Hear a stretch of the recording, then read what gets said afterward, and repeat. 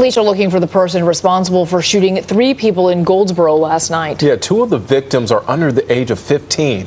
Officers were called to an apartment complex on Day Circle just after 8 o'clock last night.